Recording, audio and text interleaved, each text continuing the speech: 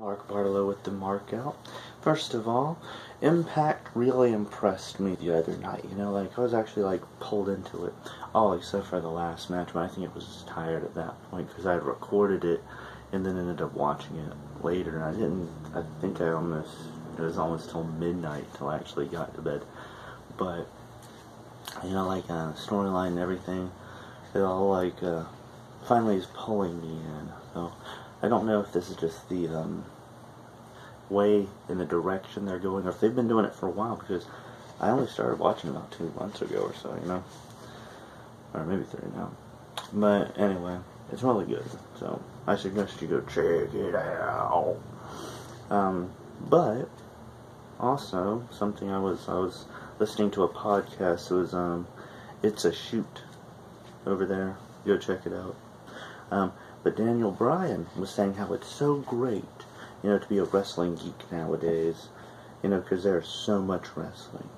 There really is, with all the independent stuff, and then you still have WWE, all the stuff with them, Impact, New Japan, OVW, Progress, Lucha Underground. That is I think that's a wrestling overload.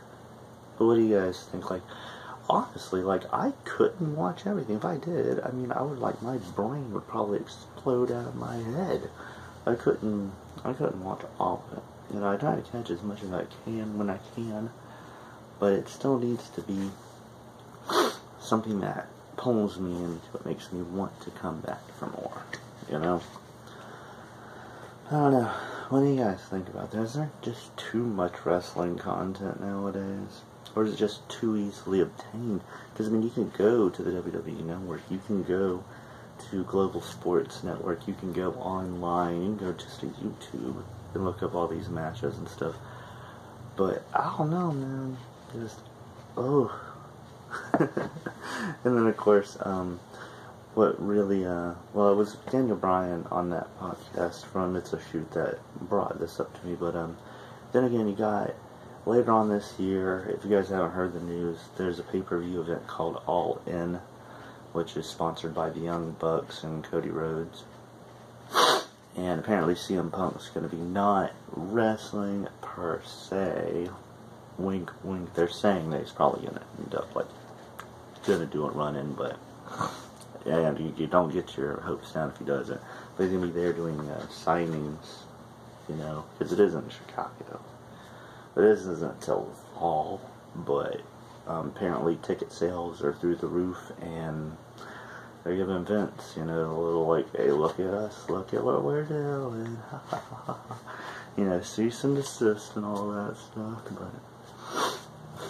but I don't know, so is there just too much wrestling nowadays, man? Yeah, because I don't even watch half of what is going on now, mainly because you can't watch all the indie stuff. If you tried, there's still wrestling, you would have to hope and pray that somebody has their phone recording a match that happens, in someone's bar, or, I don't know, I'm sure there's wrestling matches that take place in boxing rings, So you just have to, you probably there's no way you can watch everything nowadays, but if you do, let me know. But, I don't know. There's really not much more to talk about. But what do you guys think? Is there just too much wrestling nowadays? Is there not enough? Should you get more? Do you need more wrestling in your life? Because not only can you watch all the modern stuff now, and you can watch it again, if you missed it within the week, and then you can go back and watch, wrestling from 1989, whatever. So tell me what you guys think, and comment below, all that, I'll see you guys next time. Take care.